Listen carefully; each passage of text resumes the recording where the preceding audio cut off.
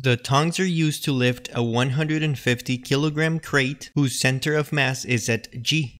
Determine the least coefficient of static friction at the pivot blocks so that the crate can be lifted. This is the second example for the friction main video. The links to that 10-minute video and the other 2-minute example videos are in the description below. Since the tongs are bringing up the crate, a free body diagram of the entire system would show us that P is equal to mg. At joint H, we can use the method of joints that we learned in a previous video, link below, to write a sum of forces in X to realize that the diagonal forces have the same magnitude, and the sum of forces in Y to find the magnitude of that diagonal force.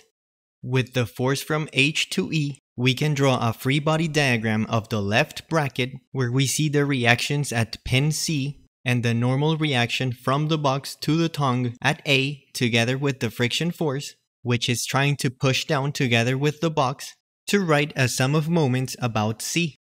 N is found at 500, the friction force at 300, the Y component of FEH at 275, and the X component of FEH at 500. Substituting the value of FEH and substituting the friction force as μn, we see that we need to find the magnitude of the normal force.